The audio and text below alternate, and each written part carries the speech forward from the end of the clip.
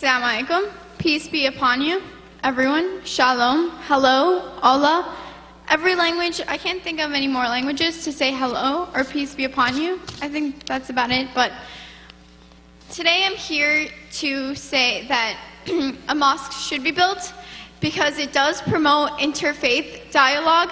And over here, a lot of people are telling me what I'm about. That I'm about blowing up things and people are telling me that I'm about jihad. Do you guys even know what jihad is? No, you guys don't. Please address the commission. Address your testimony to us on the landmarking issue. Jihad means to sacrifice what's in your heart for Islam. It's not about sacrificing other people. It's about standing up for peace, for interfaith dialogue. That is what Islam is about. And all you people here yelling at me don't even know. And maybe if a mosque were built, then you guys would know what Islam was about. And my parents, my family died that day. So how dare you tell me that this is not my country, that I have no concern over this because they died that day. All right? They died that day, and I'm for it. I'm not betraying them because they believed in peace. They believed in people together. And that day, my aunts, my family, they were thrown tomatoes at. Is that an act? That's an act of terrorism too. Objects were thrown at them too. And honestly, that day, death does not discriminate because Muslims died that day too. Muslims died that day too. And everybody who died would probably want a mosque built, so everybody understands what Islam is about. Thank you. Yes, they would. Thank you. Please, the testimony is directed toward the commission, and thank you very much. For next on the other mic. Thank you very much. Thank you. My name is Mark Greenberg. I'm a New Yorker, I'm an American, and I'm a Jew. 2,700 New Yorkers, Christians, Jews, Muslims, and other people of faith died on 9/11. And as we know, all those deaths were the result of an act of a small number of radicals, and I would say deranged and insane men in the name of Islam.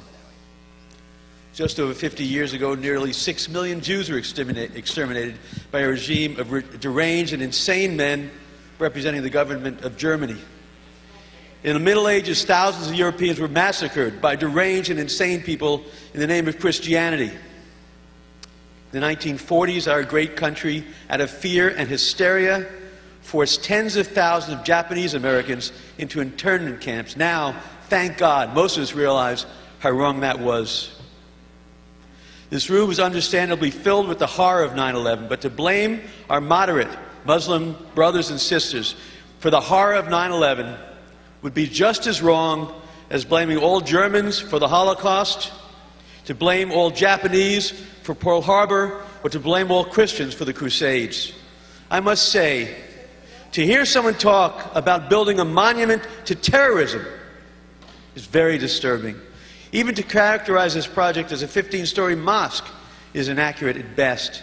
It's my understanding that the Cordoba Initiative would be a Muslim-sponsored community center to serve people of all faiths and people of no faith, as a place for public gatherings for people of all faiths, for weddings, bar mitzvahs, a library, a gym, a place for classes, a place for public discourse. And our gathering today clearly demonstrates the need for public dialogue on issues of faith and multicultural relations. If we as a society are to have a dialogue with moderate Islamic community and build a greater dialogue between members of our community and a city of different faiths, this is the opportunity to do just that.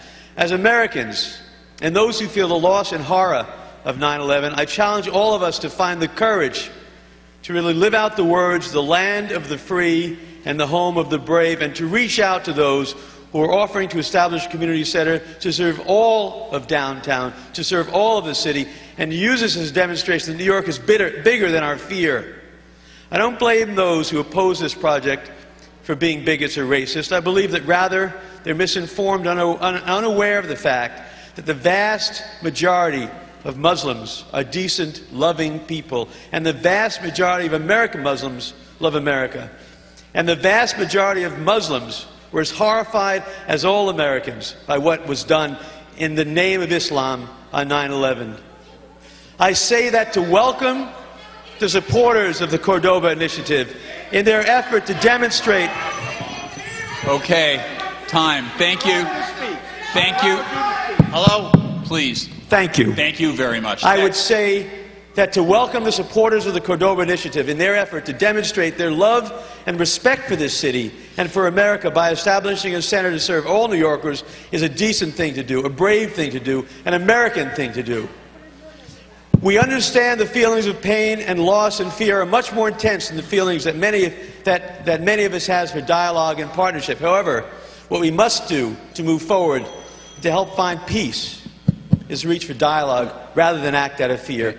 I oppose landmarking of 45 Park Place. Thank you. Thank you very much. Over here, and then we'll go back.